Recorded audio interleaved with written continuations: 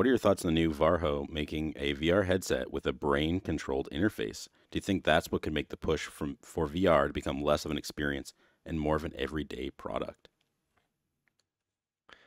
I would say that the brain control interface stuff would have to be way better than any version I have ever used.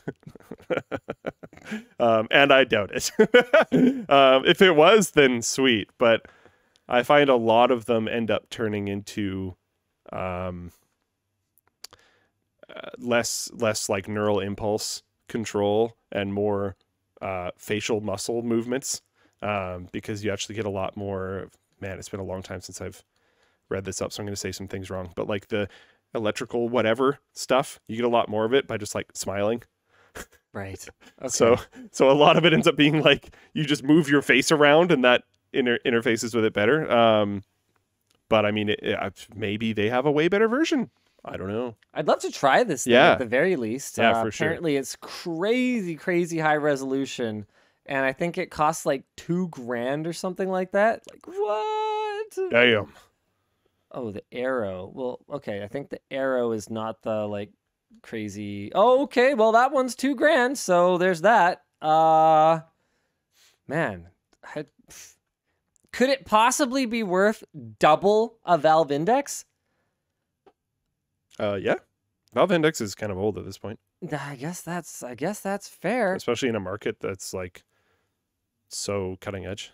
Yeah, I guess that's fair.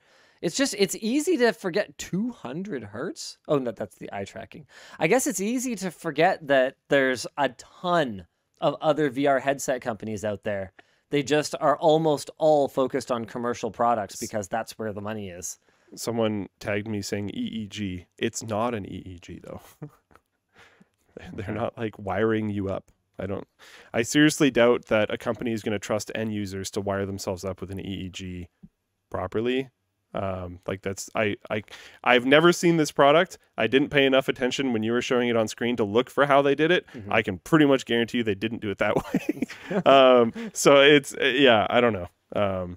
Again, if it's way better, that's fantastic. I'm not saying it isn't. I'm just saying the ones that I have used were like far from ready for that type of application, or they're far from ready to rely on. Yeah. I just want to jump in really quick. Some people are talking about the EEG thing. Yes, it is facial. Some people have confirmed that it is facial. And I bet you, because it's facial, there's going to be huge amounts of interference from you moving your face. And if you ever want to be in an application where you'd have like a voice call, you talking is probably going to introduce lots of problems. Now, if they can prove me wrong, like I said earlier, that's awesome. I don't want to be right about this. It sounds like it could be really cool. I just have never seen one that's anywhere near ready for to be relied on in this type of situation. And I doubt that it is ready. But if it is, that's great. I would love to be wrong. That explains a ton. I mean, obviously at that price, it would come with a free facial. Oh.